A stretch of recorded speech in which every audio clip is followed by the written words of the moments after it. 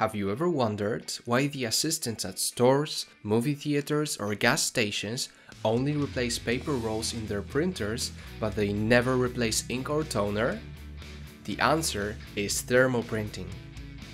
There are three kinds of thermoprinting: direct, thermal transfer, and dye sublimation printing. In this video, we will focus on the oldest and probably the most common kind, direct thermoprinting.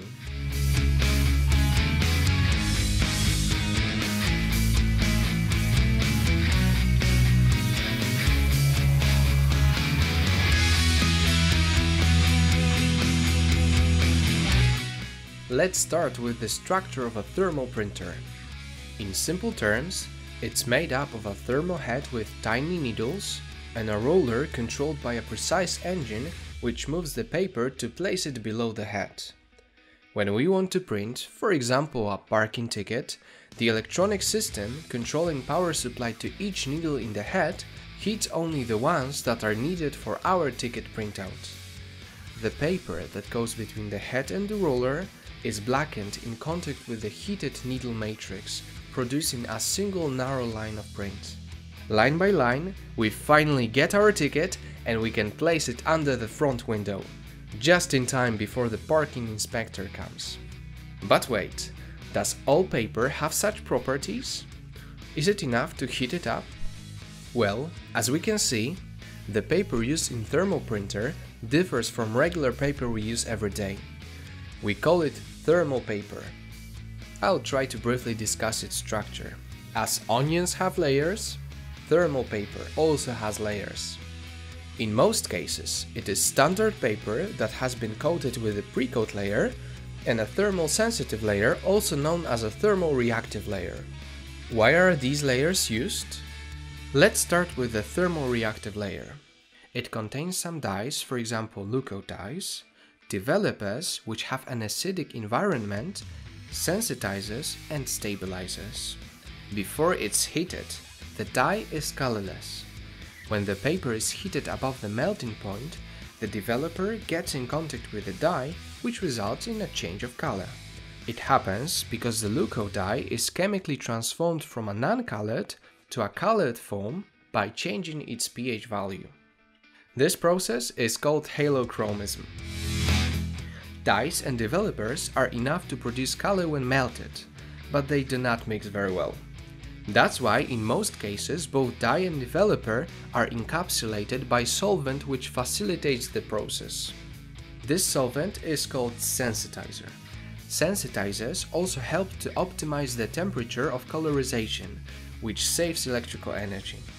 Unfortunately, leuco dyes quickly return to the colorless state under the influence of many external factors. This process can be slowed down by using stabilizers. This is especially important if we need the printout to stay for a longer period of time. Under the thermal reactive layer, there is a pre-coat layer. Why is it used? First, it improves heat insulation to protect paper from damage. It also fills in all the gaps in the base paper to make it smooth. And finally, it absorbs molten dyes, keeping the thermal print head clean, which is very important. I'm sure we all know what happens when the printing elements of a printer are covered with ink. The printer spits on the paper and we get pretty ink stains all over the printouts. Of course, we would like to avoid that. In the case of prints that need to be more durable and resistant to various external factors, the thermal paper is coated with so-called top coat and back coat. These layers improve the resistance of a printout a lot. It is more resistant to scratching, humidity, sunlight and other things. But this kind of paper is more expensive and in everyday life we don't need it so often. After all, why should we get an indestructible receipt for a loaf of bread? So where can we use thermal printing? Direct thermal printing is a very convenient solution wherever continuous work is needed and it would be impractical to replace the ink very often.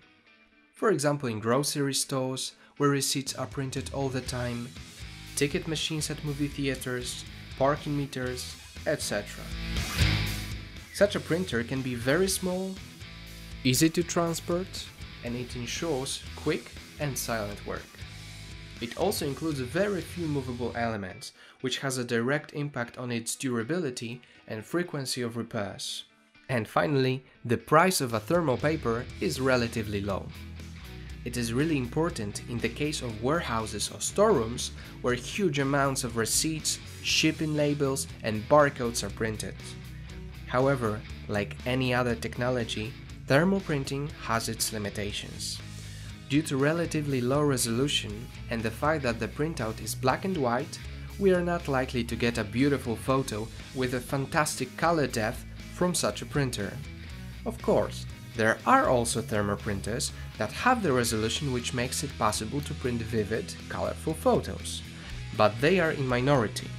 What's interesting, thermal printers are also used in areas such as medicine and research, for example in ultrasound electrocardiogram and printouts from some laboratory research.